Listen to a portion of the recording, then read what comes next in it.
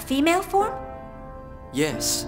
Since ancient times, women always healed people's hearts and granted them hope. But there have been a lot of men who were healers, too. Historical records have always been compiled from a male point of view. And besides, men are creatures capable of nothing but destruction and conquest. It's important to choose a female form when it's going to be a creator or protector.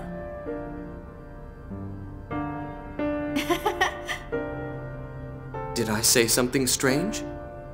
No, it's just funny to see you with a gentle expression while you lecture with such intensity. Really?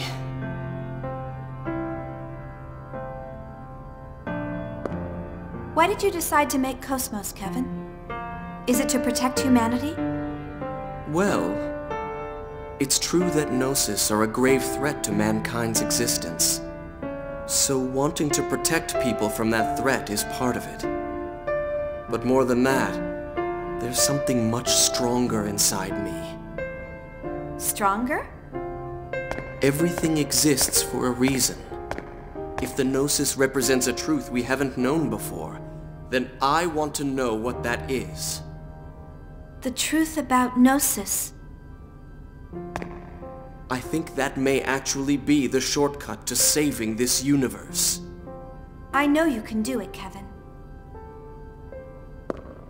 You'll build Cosmos, and you'll find that meaning.